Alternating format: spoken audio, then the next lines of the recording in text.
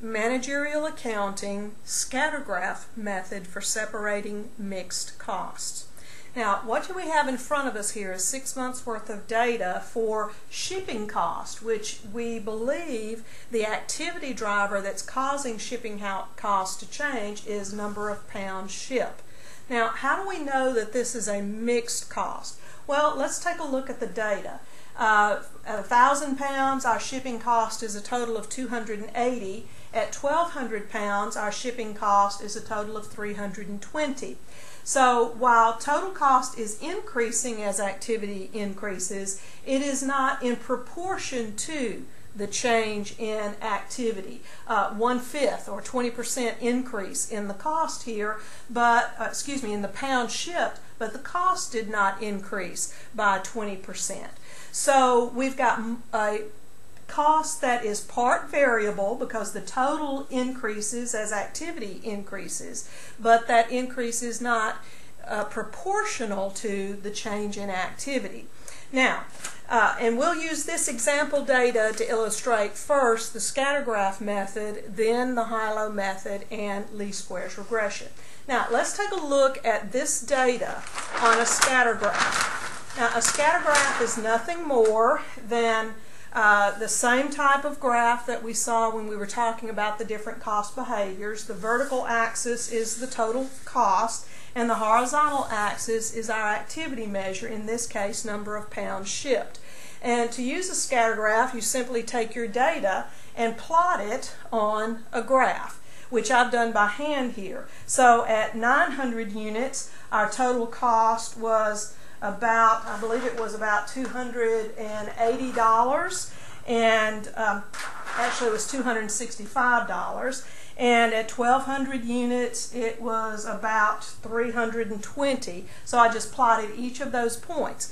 Now, remember we said that the scattergraph is advantageous because it gives us a picture of cost behavior. If we had, as we plotted the data, if we had data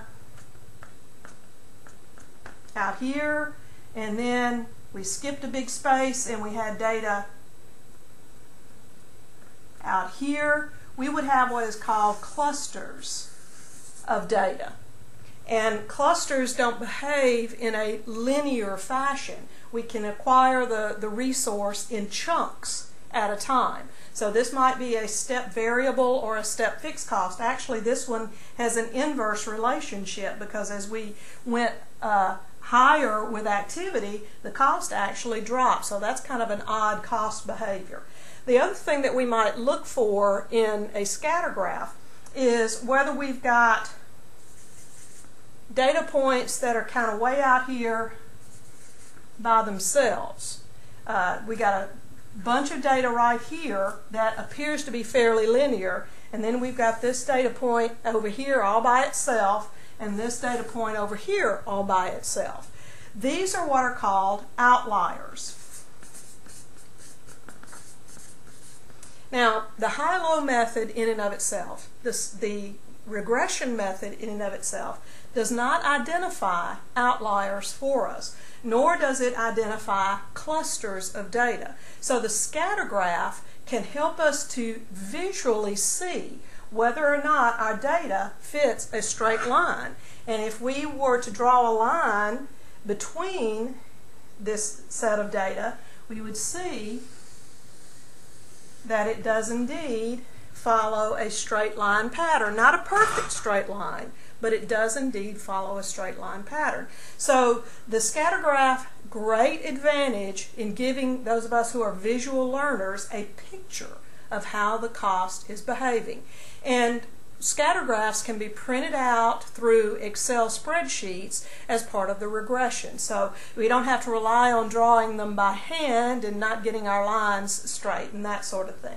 So a great advantage, and anytime you're trying to analyze data, the first thing you're going to want to do is prepare a scattergraph and get that picture of how that data is behaving, whether or not you truly have linear data to which you can apply regression or the high-low method.